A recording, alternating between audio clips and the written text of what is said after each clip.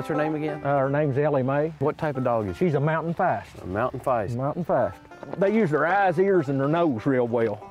You might see them get up on their hind legs even. They'll wind and they just go get him, girl. She knows what she's here for. And that dog immediately. Find a squirrel. She's pretty accurate, this little dog here is, you know.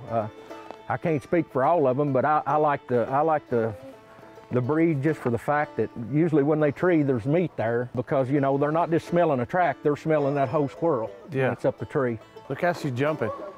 When she starts bouncing like that, she's smelling something right there. I think she smells one right now, guys. She's treed. Look at her. Look at her biting on that stump. That squirrel has went straight up into there. Look how excited she is. Oh yeah, she knows it's there. That's exactly where it's at. Good girl. Good girl. Good girl, Ellie. We ain't gonna get that one. It's in a hole. Come here, baby. Right through there. That's a good girl. I usually just pack her a little ways. We'll go back up here and go through this gate and, and head up this way here to the right. And she should have us another tree in no time. So that's the way we're going. There you go. She's on that tree, buddy, both front feet. I see the squirrel. I just saw the squirrel too. Squirrel sitting right up in the top. There's two. Is there two? I tell you what, Steve, you get in range where you think you can get a shot at one, and if the other one takes off and we had to shoot at it running, I'll be ready. I was taught as a kid, aim small, miss small. I had to pay for my own shells, buddy. But my uncle didn't bring me from hazards, so I'm real careful about the way I shoot. Ready? There you go. There's one. There's one more up there. Yeah. You want to shoot it? He's right up in that same fork, Chad.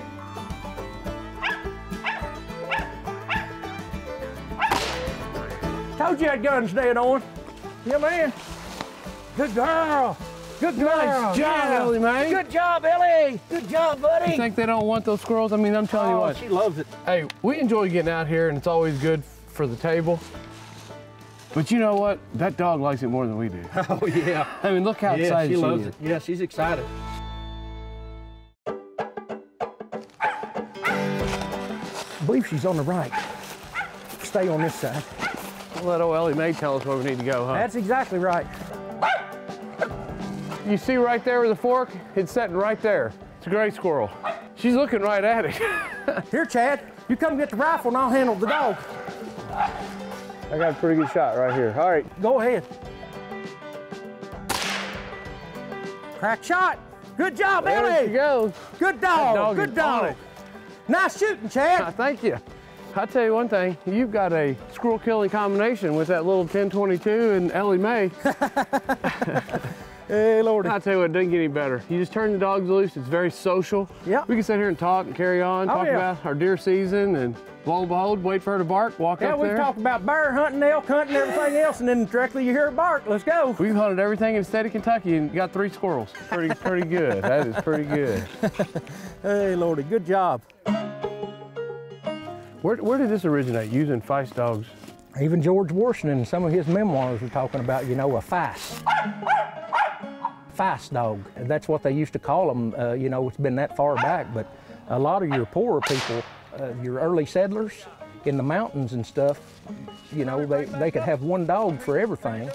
So it's pretty much an all-around dog. So that little Feist dog was easier to feed and care for. So, you know, some families that couldn't afford the bigger dogs just took the smaller dogs and they adapted into all-around hunting dogs, varmint dogs, you know, and now they're just specifically squirrel dogs. That's interesting. You know, there's always a good storyline behind something like this. And this entire breed of dogs, because they are cheaper to feed and can be trained to treat multiple species, came out of the mountains because the people there just didn't have much. Some of your first settlers, some of my people were some of the first settlers in southeast Kentucky, came in through Cumberland Gap and that way into Kentucky.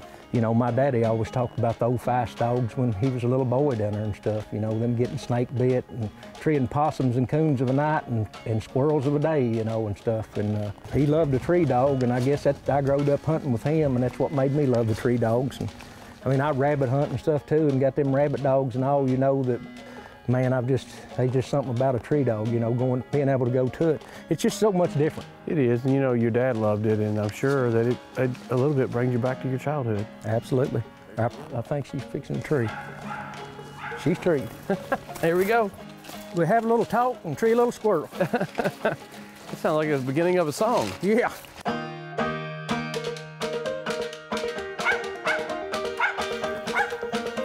Talk to him, girl. Good girl. Oh, I see it, going up the tree. It's up there in the top now. I can just barely see a little piece of hair there. How's that? Good girl. Good girl, Ellie. Good girl. I just shot at what I could see. Look how red that squirrel is down its back. Yeah, sure For is. a gray. I'll tell you one thing. She was sure it was on that tree, and I was not going to doubt that dog. No, no. There's probably one over there, too. There it sits, right there. See it right there in the top? Right there it sits. Oh, yeah, I sure do. See it? That dog was on that tree. Oh, yeah. And we spooked this one out walking to it, and sure enough, again, that's a fox squirrel. So we've got a gray and a fox sitting here side by side. It is a fox squirrel. Yeah, I knew she had a squirrel there, and then when you seen that other one, but a lot of times that'll happen like that. Get ready, coming down the tree, get ready. Here. Here, Ellie, here. Here, Ellie, here. Coming down, there you go. Get him, girl. Good job, Ellie.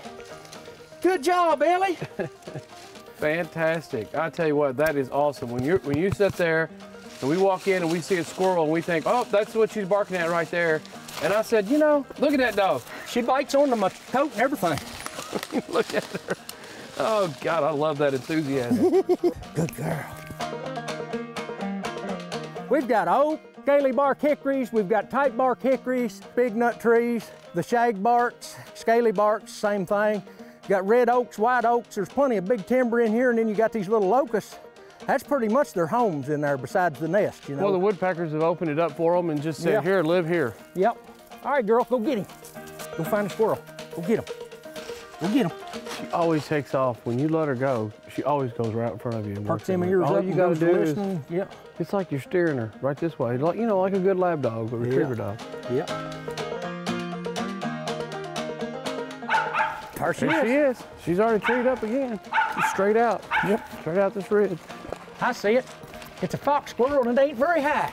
Here, Chad, bust that fox squirrel right in the head. Look right there, right here low. Oh, yeah. Through the cedar. Good shot. Shot, Chad. There he goes. Yeah, man, good job. I think that's number 10. Good girl. Good girl, Ellie. You know, Steve, you like to shoot these fox squirrels right at the end of the hunt so you don't have to carry them all day. Exactly, exactly. That's good thinking. Look at there what Chad shot out to you, buddy. Look at there what a squirrel. Nice. Yeah, man. I'll tell you what, I can watch that dog work squirrels every single day.